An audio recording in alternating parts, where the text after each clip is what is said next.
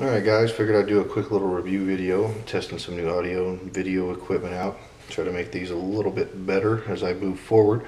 I've been working on splitting wood and getting my stockpile built up to have enough to use for years rolling forward. And part of that is making sure that what I have split and stored is dry enough that I can burn it without creating any hazardous conditions or cleaning problems in my wood stove and my chimney. So that brings me to this handy little guy. Picked up off Amazon. I will put a link in the description at some point. Got it off of Amazon. Dr.Meter moisture gauge. Pretty handy little device. Somewhere it came with a couple extra spikes, but basically what this does is you turn it on, you jam it into a piece of split wood, and it tells you what the moisture level is. It's my understanding that 20% and below is what you're really looking for.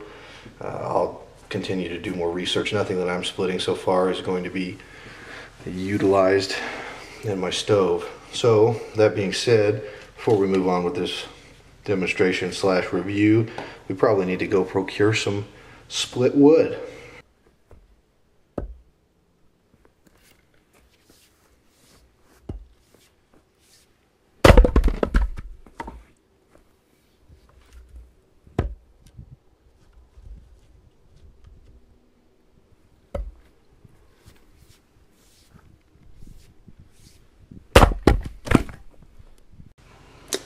And through the magic of video, we've got just that.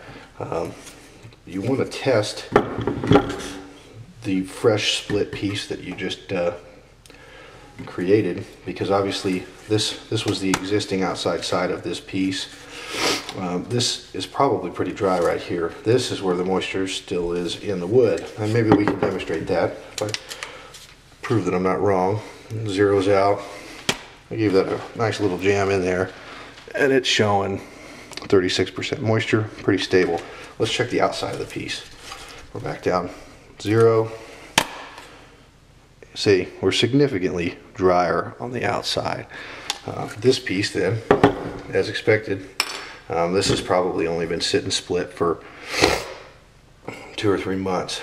So, be that as it may, here's our new fresh face out of that piece. Give that a nice little jam. We're at 28%. Outside piece of the piece is 17. I really like that display. Really easy for me to read.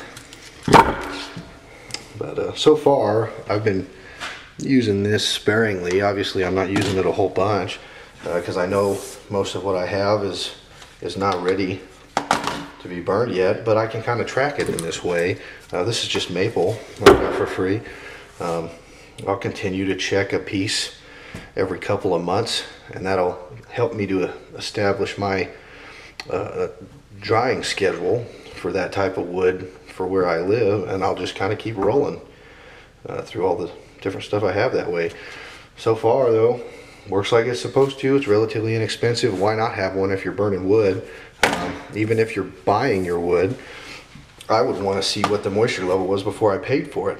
So it might be handy to have around for you guys that are wood burners. Let me know what you think, people that have got more experience with it than me, and I will update you guys as I go. Thank you.